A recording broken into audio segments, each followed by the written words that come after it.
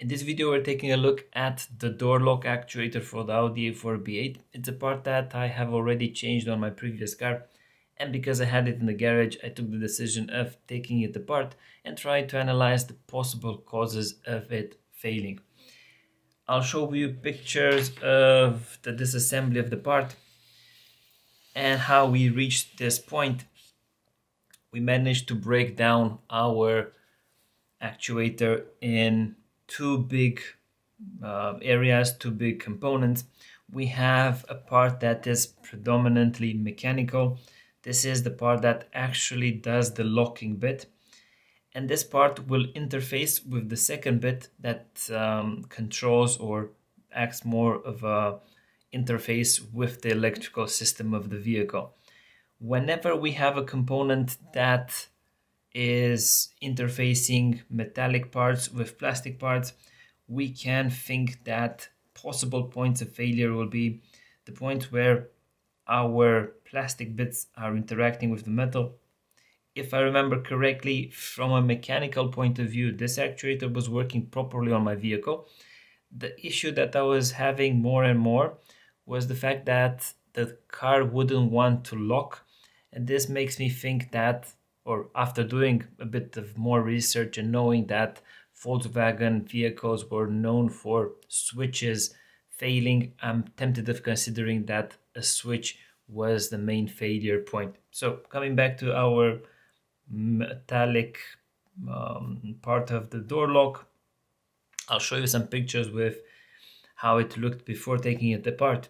Looking at it and playing around with the mechanism, everything seems to work as it should. I couldn't identify any specific points of failure on the plastics. I couldn't find anything that was snapped or looked out of place.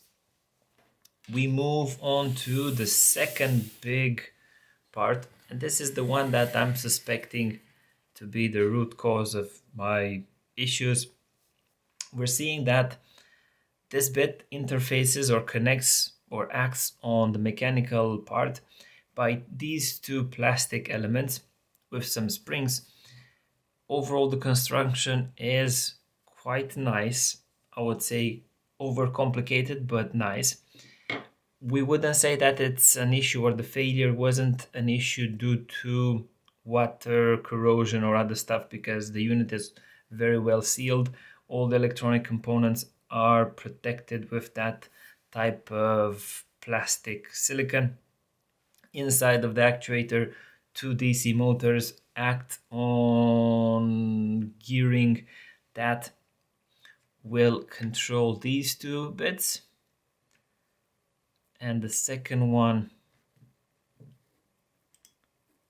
is doing this. I'm expecting to, or I'm thinking that one of them is in charge of locking the doors, the normal function, and the second one is that special lock where you press your door lock for more than a few seconds, and no matter what is happening in the vehicle, the doors are not locking or are not unlocking once that is engaged.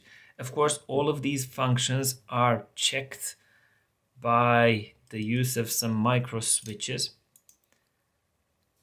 And also, so this is where the normal door key would interact with. We have a micro switch here too that is picking up a signal and telling something to our electronic part of the circuit.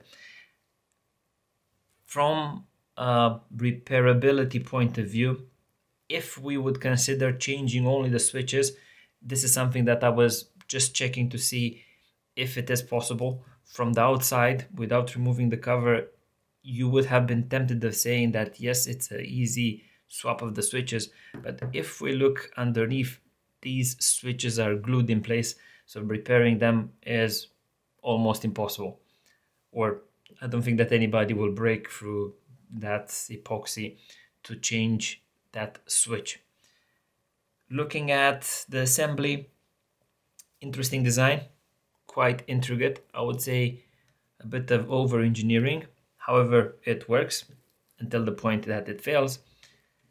Interesting to see what is inside. We don't have any stepper motors, we have normal DC motors and all the switching, and I'm thinking that many or a big part of the magic is done on an electronic board over there. I hope that this video gave you a little bit of insight on what is happening in your door lock. For Volkswagen, Audi, Seats, they should be sharing a very similar part. Hopefully you'll get inspired, and I shall be seeing you in the next one.